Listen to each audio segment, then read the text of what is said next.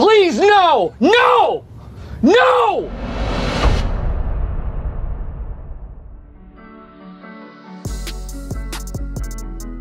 What's up, TRC fans? Don't miss our first event at Orlando Speed World on February 3rd, 2024. Gates open at 4 p.m. and we'll be drag racing, roll racing, and drifting all night. We'll see you there. What's up, guys? Javi here from That Racing Channel. Welcome back to another episode. Today we're at Orlando Speed World and we're here checking out Brett LaSala's badass Coyote powered Mustang.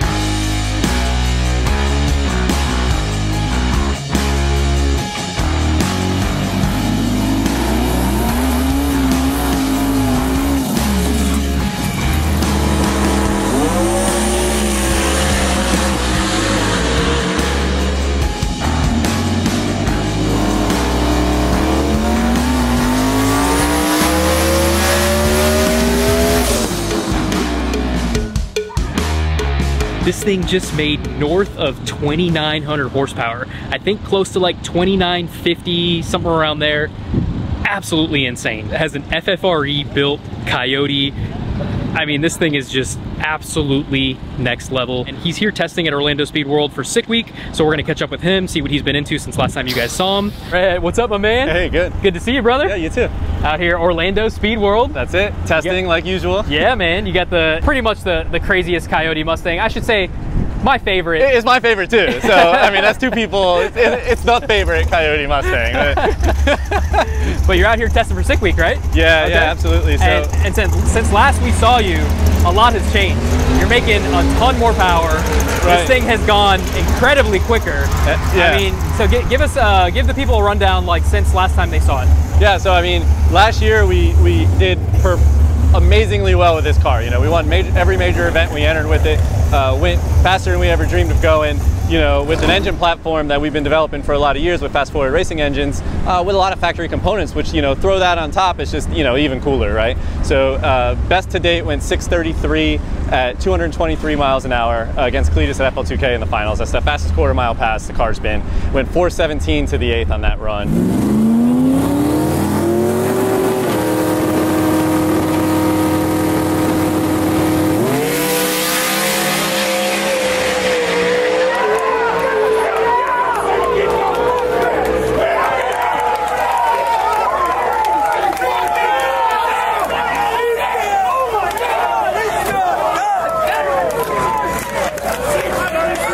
After that event, we wanted to do a couple 8th mile races at Mod Nationals. So we changed the rear gear, changed the trans gears, kind of set it up a little more for the 8th. Went 409 at 185 to the 8th, which Jesus.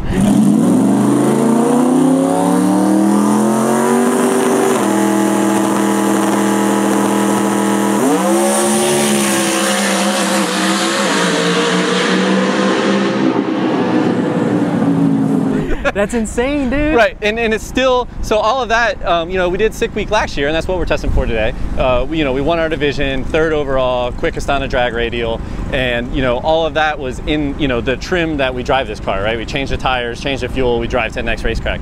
We raced it all last year in that same trim. Like, you know, the radiator didn't come out, nothing changed actually with the car's combo. You know, we raced it, we went 409 in our drag and drive trim. You know, since then, since you've seen the car coming along through that year, we've upgraded some parts along the way. We've always ran a precision turbo on this car. It started life with 76 millimeters. Now it has 83, 85 next gens. You know, we're just increasing the power, increasing the efficiency of the deal. Transmission, converter's been tweaked a little bit, you know, just making refinements to the combination has got it quicker and quicker. We changed, I don't know if you've seen it with this front end, I think it had the fiberglass front end. It had a different front end on it. Right, yeah. so, you know, we put a carbon front end to mimic factory parts, stock headlights, carbon doors, so we were able to, you know, take 50 pounds off the car by doing that. Now it's like 2950 race weight, depending on if we got weight in a certain spot or not, you know, so we're just trying to make it more efficient, trying to make it faster. And recently we went to the dyno with not this engine, with the engine that we raced with last year since FL2K, and made 2,930 horsepower.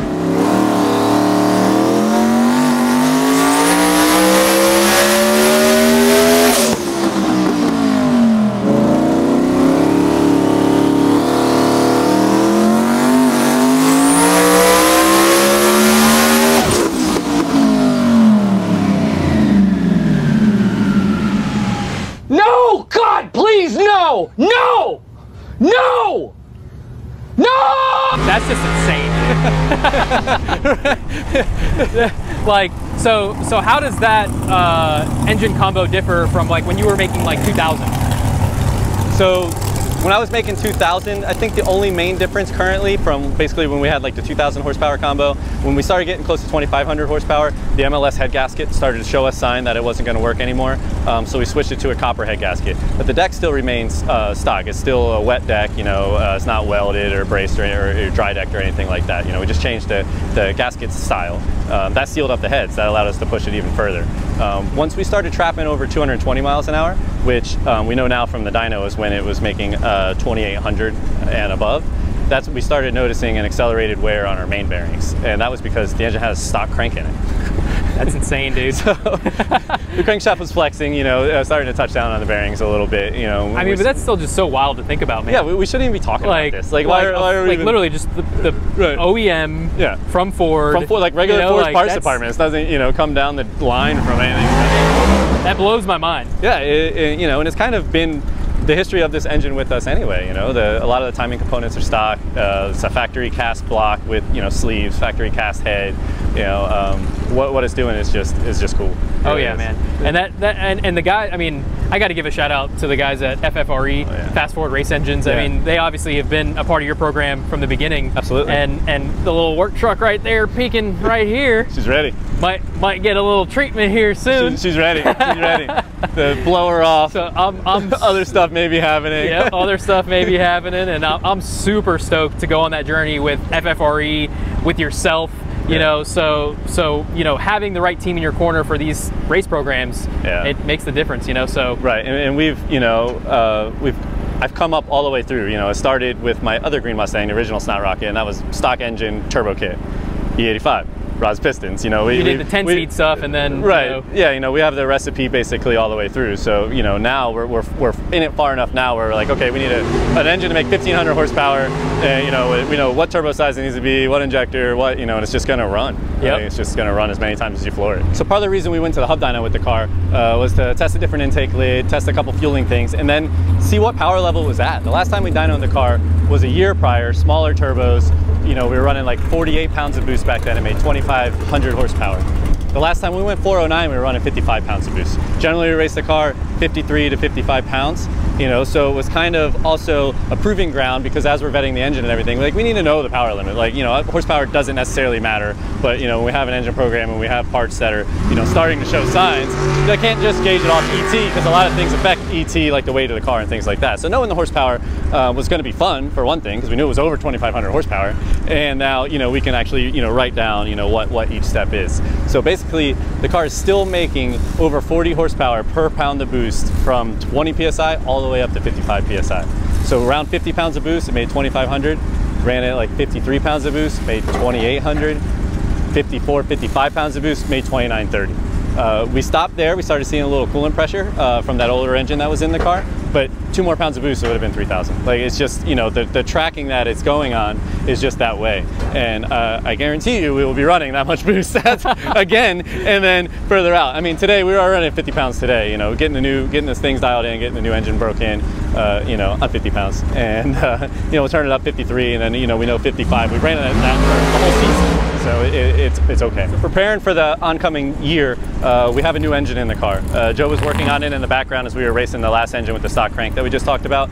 After the dyno, we took that out and put this engine in. This engine is the exact same spec as the last engine, minus the crankshaft. This has a Winberg billet crankshaft. It's to see if we can get to the next failure point. You know, now the crankshaft's not going to flex. Maybe we start breaking a block. Maybe, you know, the flex is going to move somewhere. The power's going somewhere, or maybe it's just fine. You know, we're going to find out probably this week on sick week, and then you know, a little while after that. So we're going to run this billet crankshaft now and see how it does for us with this engine, and then we're going to tear down the last engine. It's still together and running and great.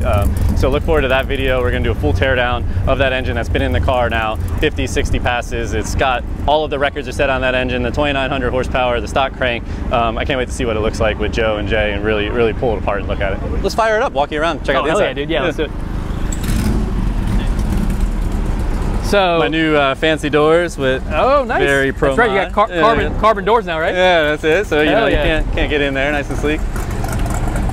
Dude, it's so crazy the evolution of this thing. Remember that one time we took it to Starbucks? Yeah. Sure. You came by the shop and we're like, oh, let's go for a cruise. Let's go drive it around, dude.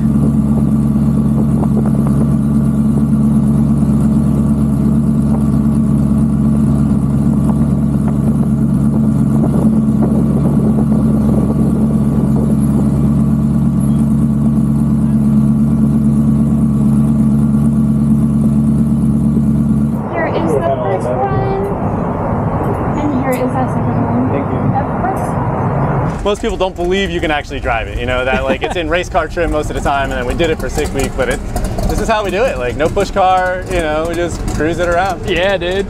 So interior hasn't changed much, huh? No, it's you know, the same, you know, Motec ECU, PDM, dash, and that's pretty it. Basic race car stuff. You can see all the comfort for the drag and drive. You know, yeah, all the luxuries. Insulation, power windows, seat pads. All the fine luxuries.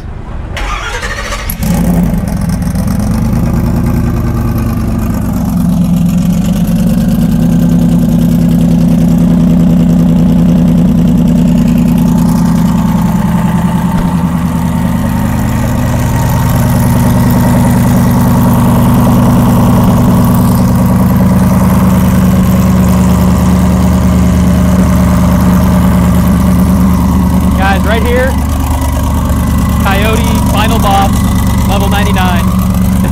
We need a little bit of that jam for the work truck. This thing is so sweet.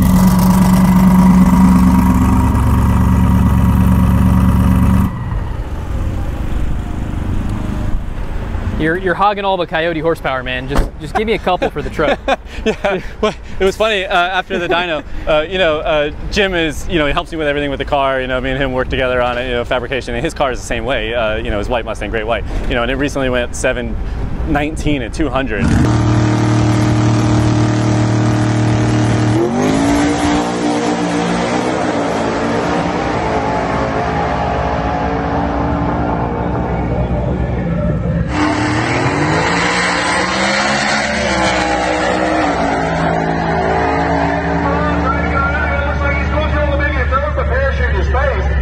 Jesus. Right, and it's, you know, full street car, you know, trim, and everyone's like, man, what's the difference between, you know, your car and Brett's car? Why is it so much faster? Now we know it's 1,000 horsepower. And it's like, you know, it's like, yeah, let's just sprinkle some down. You know, we give some to you. Give exactly. Some to you got enough to give around and spread it out. And spread out the Coyote love, bro. Come on. No, but dude, honestly, I can't wait to see this thing run this season. You're always killing it with this car, man. Thanks. Good luck on Sick Week. Guys, you'll probably see another video come out for the Sick Week journey. But yeah, man, good luck out there. Go fast. Thanks. Stay safe. Heck yeah, that's it. Make it the week. Go fast and make it the week. We'll catch up with you soon, brother. Thanks, man.